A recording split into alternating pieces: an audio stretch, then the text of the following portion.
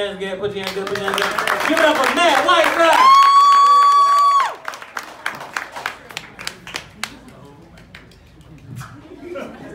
Hey! Hey! You guys have been great. I've been listening. I've been having a really good day. I had a lady tell me or ask me if I've gained weight. I didn't know the lady. Complete stranger. You know you're not doing too well when complete strangers are just like, you're fatter than you should be. I don't think I'm fatter than I should be though.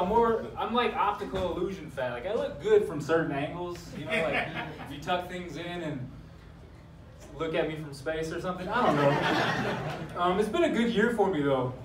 I've been a year in recovery from alcohol.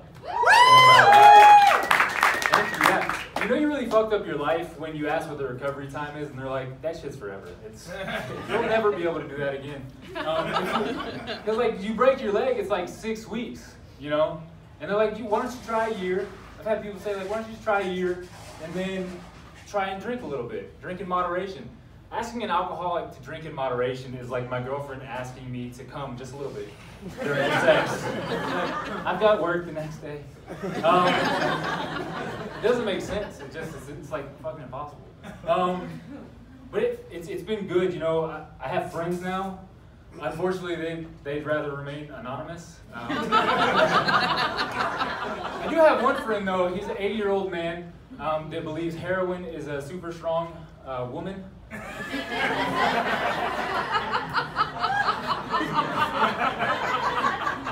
We're talking about things though, it's good. I did a lot of crazy stuff when I was drinking, you know. I've been married twice, divorced twice. Marriage is insane. Is anybody married in here? Yeah, I know, it's exactly. Getting married is fucking crazy. I feel like giving, and this is my experience, but I'll speak for every man in here. Giving a woman a ring is like giving Thanos the Infinity Gauntlet. It's just like she snaps her fingers, half your friends are gone. And honest to God, like I was trying to build a fucking time machine at one point in my during my marriage to go back in time and just erase the whole thing. I mean, I went to support groups. You know, I couldn't figure out what was going on. Yeah. I'm still recovering, guys, from the marriages. I have three consequences from drinking. Children, those are children, for those of you who don't know. They're great though. I love my kids to death. I really do. I feel though like at a certain age, I'm 33 now. I almost said I'm 30. I'm 33 now. I feel like at a certain age, everything just kind of goes to shit. Like I don't have the energy I used to have.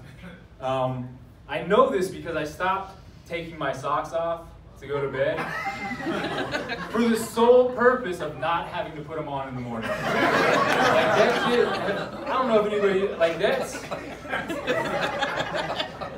some real world shit, man. You gotta have courage to sleep with socks on. It gets hot.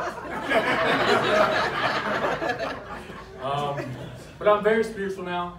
I think trying to, you know, recover from alcoholism and that kind of thing made me spiritual. And I looked at like Jesus and Buddha as spiritual teachers, and I just think like there's no way these guys had kids. Like, there's no absolute. Can you imagine Jesus like, Jimmy, Jesse, Daddy's got to work. I know it's my weekend with you, but I got to talk to the lepers and the whores for a minute. Just give me a couple, okay? And he's on the mountain, they're just fucking running around everywhere, going crazy. I think that's my time. Thank you guys. My name is Matt Whiteside.